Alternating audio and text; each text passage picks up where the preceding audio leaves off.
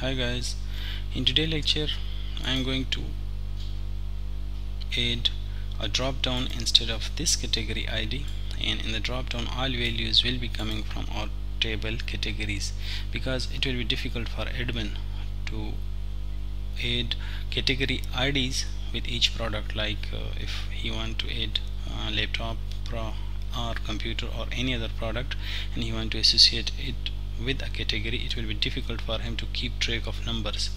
So let's add a drop down here in which all the items in the categories table will be displayed.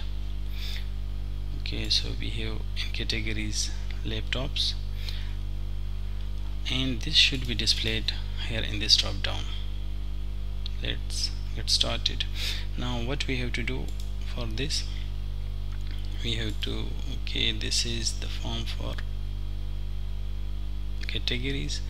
Okay, what we have to do, we have to open the form for the products, and in this form, before changing the text field to the drop down, let's add the categories model to our view. Use backend, since we will be fetching data from the category, so we have to add the model for categories.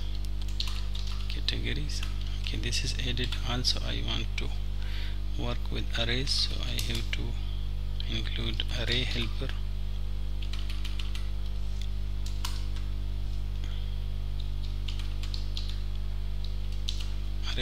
Class as well. Okay, this is done.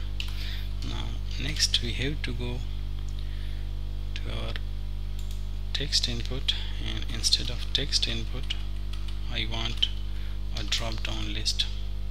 So drop down list, and in drop down list what I want to fetch values from the categories model.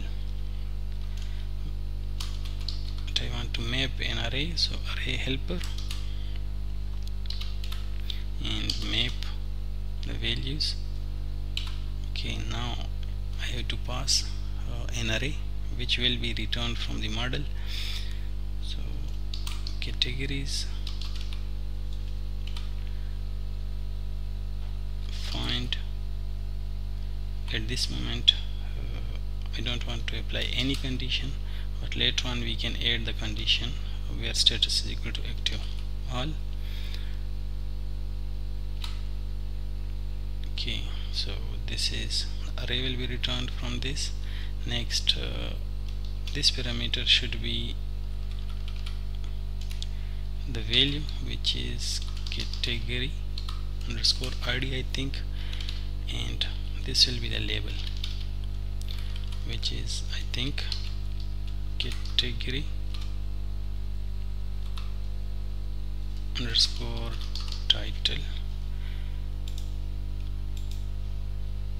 Yes, category title. So we have added category title, category ID. Save this and let's go to browser, refresh the page. Okay, now I have values in the drop down. What I can do, let me add another item in the category table. Should be computers.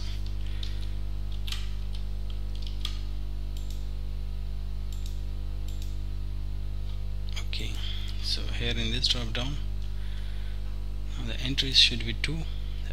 I don't want the laptop to be selected by default, so for this let me provide an array for options, and the option I want to provide is prompt. Label should be select category. Save this, refresh the page. Okay, now laptop is not selected by default, instead it asks user to select a category. So this was how we can bring values in one drop down from another table. That's it for today. thank you for watching, and if you like my videos, please do subscribe my channel. And if you have any specific topic and you want me to create video, please post me. Thank you. Bye.